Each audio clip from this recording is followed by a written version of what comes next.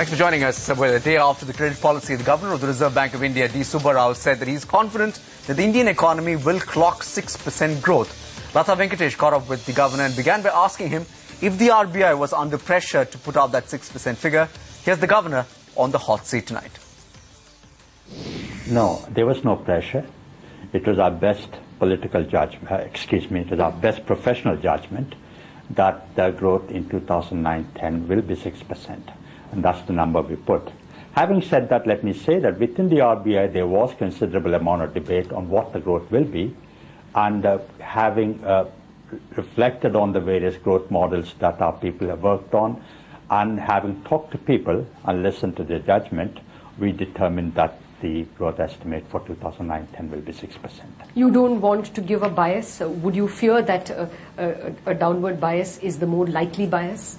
No, I don't think so. If indeed we thought there was a bias, we would have put it in there, but like we did in the January policy statement. But there is less uncertainty to this number of 6%. Dr. Subbarao, banks have not obliged so much so far in terms of passing on rates. Do you think that they are going to drag their feet even further? And if they do, what options do you have? The first part of your question, I think, is inaccurate in a strict sense, because banks have responded to the policy rate cut. You have cut your policy rate, right. Your signaling rate, sir, repo, was 9% in October. Now your signaling rate is actually the reverse repo at 3/4. This is a 6 percentage point reduction. I mean, they've not even obliged to what, 30% of this? Well, the extent of reduction of lending rates, or BPLR, is anywhere between 50 and 200 basis points. Yes, monetary transmission has been weak. It's always been weak in India, and it's got a bit weaker in the wake of the crisis. But what has happened is around the world, monetary transmission has got eroded. And that's the big problem in much more developed economies, and I'm not surprised that it's a problem for us.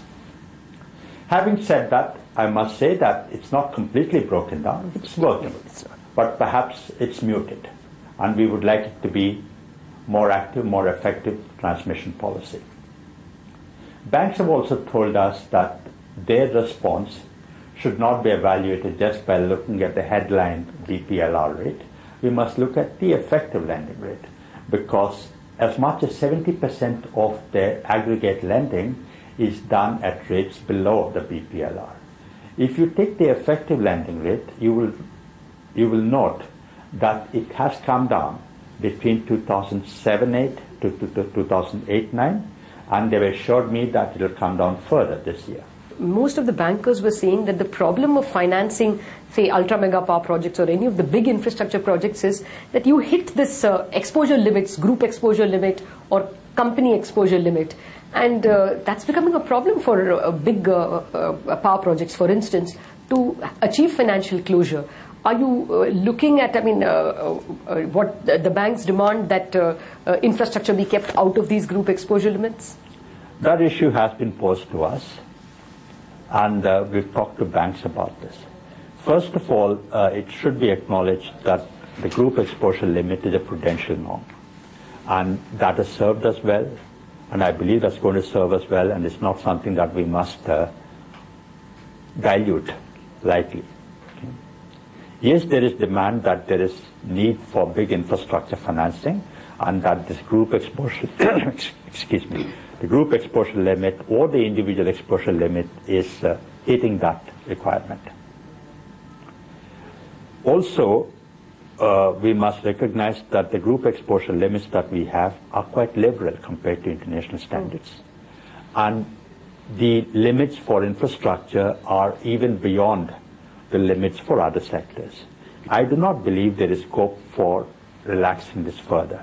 Do you think, now that ATMs have been delicensed, branch delicensing is around the corner? I wouldn't say that. Okay. We've always talked about liberalizing the licensing policy, and we will continue to liberalize that.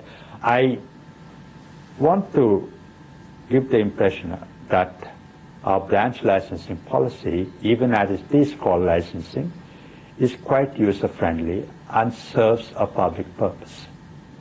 Okay? To the extent that we need to tweak it, we will certainly do so.